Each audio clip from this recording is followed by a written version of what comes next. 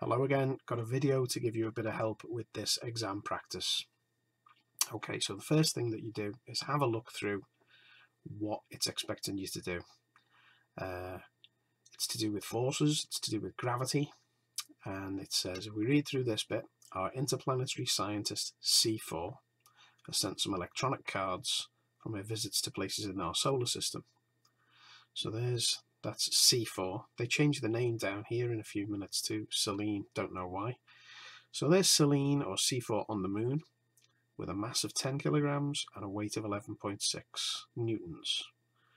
Hello from Venus with a mass of 10 kilograms and a weight of 90 newtons. And on Mercury with a mass of 10 kilograms and a weight of 40 newtons. So straight away what you should spot is the mass of C4 or Selene. The mass stays the same, 10 kilograms, 10 kilograms, 10 kilograms. The weight changes. Okay, 11.5 newtons on the moon, 90 on Venus, 40 on Mercury. So on the moon, lightest, heavier and heaviest. That's because the gravity is changing on those objects, okay? So the gravity on the moon is the lowest, gravity on Mercury is a bit bigger than the moon, and the gravity on Venus is the biggest out of these three. Okay. When C4 left the Earth, she had a mass of 10 kilograms. That never changes, okay? The mass never changes. And on the Earth, had a weight of 100 newtons. Draw a force diagram for C4 standing still on the Earth and on 3 other places. So, the Earth and 3 other places. Okay, so that's the first thing that we've got to do. Now, have a read through all of this and mark up on this sheet which ones you think you can do and which ones you think you can't do. Now, this is a picture, so you'll need to add something to this to be able to write on it.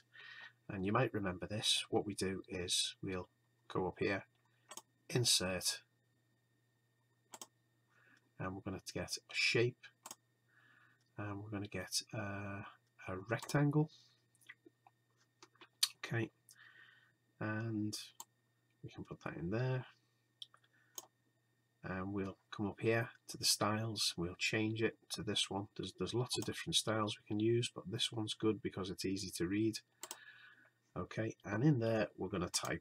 So here's the first thing. Can you do this, or do you need some help? Draw a diagram of Selene in each place using some force arrows to show the direction of a force acting on her.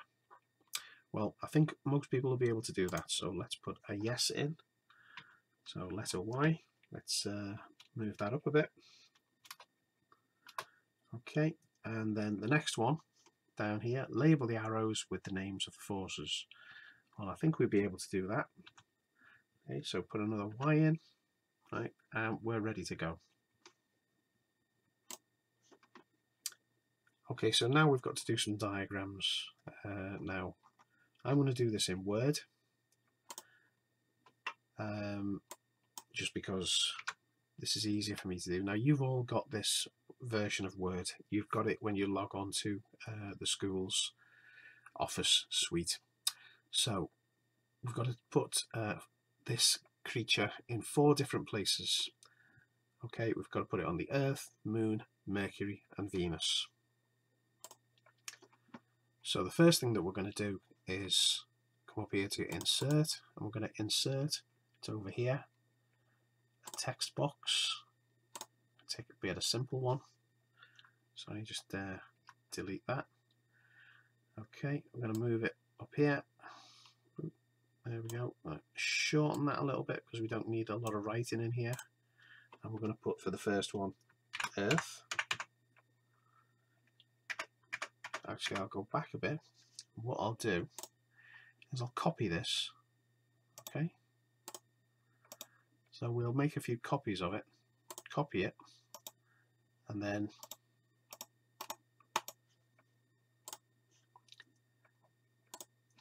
I'll make a few copies with Control V. There's one copy, there's another copy, just move that one out of the way, and another copy. Now I did that by hitting Control and then V. Okay, so I've made 4 text boxes. Let's move them around, get this tidy.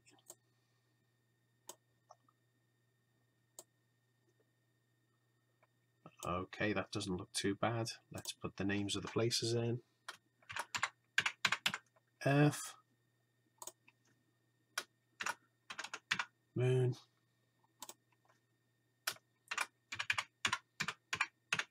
Mercury, and Venus. Now we've got to make a little diagram of this alien, and if you want to, you can do a really simple one, and you can just do a triangle. So you can go up here and you can go insert and then a shape, and there is a triangle. Pick out a triangle, and there we go. Now we're going to have to put some things inside this, so we'll need it clear. So we'll clear it by choosing it up there, and now what I need to do is need to copy this, okay, because we need 4 of them, and it's easier to do it this way. It's easier to copy it than it is to draw 4 of them. So copy, and then I'll click over here and I'll do Control V to make another one, and then Control V for another one, and then Control V, and let's move these around.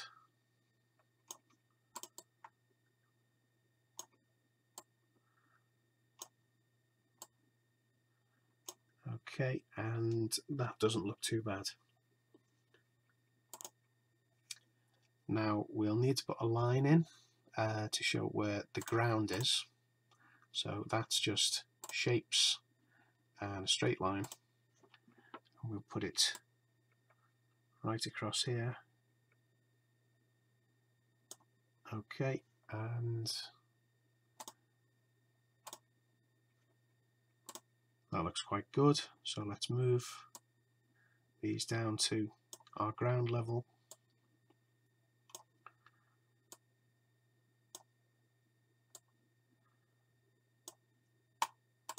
Okay, and they all look quite good. Now the first thing that we have to do is we have to use some force arrows on the diagram to show the direction of a force acting on her, and label the arrows with the name of the forces. So if we roll down, and there is Selene.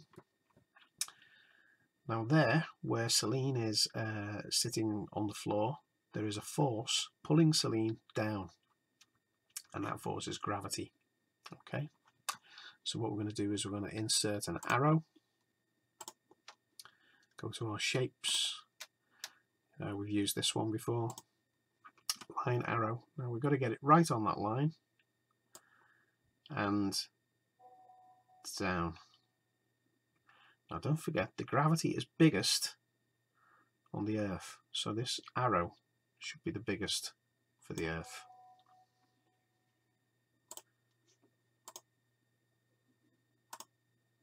Okay, the next one is the Moon, so insert and shapes, arrow. Okay, put it on the line, straight down. Now the gravity on the Moon is the smallest, so that looks about right. We're going to pick up the arrow again, and the next one that we're going to do, just check, okay, is Mercury. Mercury is bigger than the Moon, but it's less than Venus. Okay, so about there looks okay. And again, insert, shape, arrow, and this one is for Venus, and Venus is a bigger one again. And I know these are a bit wonky, but don't worry, we get the idea. Okay, so we've drawn a force acting on Selene, and the force is gravity. Have we missed anything? Well, let's look back. Label the arrows with the name of the forces. Okay, so what we'll need to do in here is we'll need to put in gravity, gravity, gravity, gravity. Now the easiest way to do that is with a text box, so let's insert, go over here, text box, we're just going to use the basic one. Ugh, it keeps doing that. Okay, and I'm going to shrink that a bit because we don't need too much. Let's make a copy of it. Okay, copy, and I'll do it differently this time. I'll do paste, and then paste, and then no, let's do Control V. Okay, so we've got 4 text boxes. We'll put them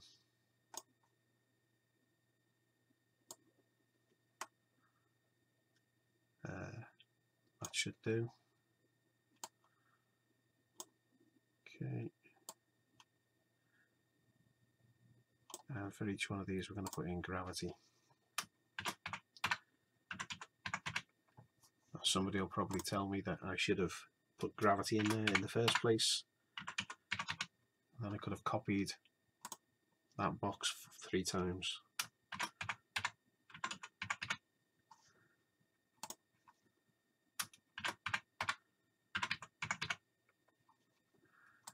Okay, so let's have a look, see if we've done this.